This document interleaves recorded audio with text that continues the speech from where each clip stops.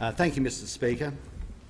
Last Thursday afternoon, the New Zealand High Commission contacted me to advise that, on the basis of preliminary advice from their Department of Internal Affairs, which had received inquiries from the New Zealand Labor Party, they considered that I may be a citizen by descent of New Zealand.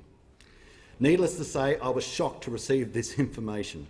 I've always been an Australian citizen, born in Tamworth, just as my mother and my great-grandmother was born there 100 years earlier. Neither I nor my parents have ever had any reason to believe that I may be a citizen of any other country. I was born in Australia in 1967 to an Australian mother. I think I am fifth generation. My father, who was born in New Zealand, came to Australia in 1947 as a British subject. In fact, we were all British subjects at that time. The concept of New Zealand and Australian citizenship was not created until 1948. Neither my parents nor I have ever applied to register me as a New Zealand citizen. The New Zealand government has no register recognising me as a New Zealand citizen. The government has taken legal advice from the Solicitor General.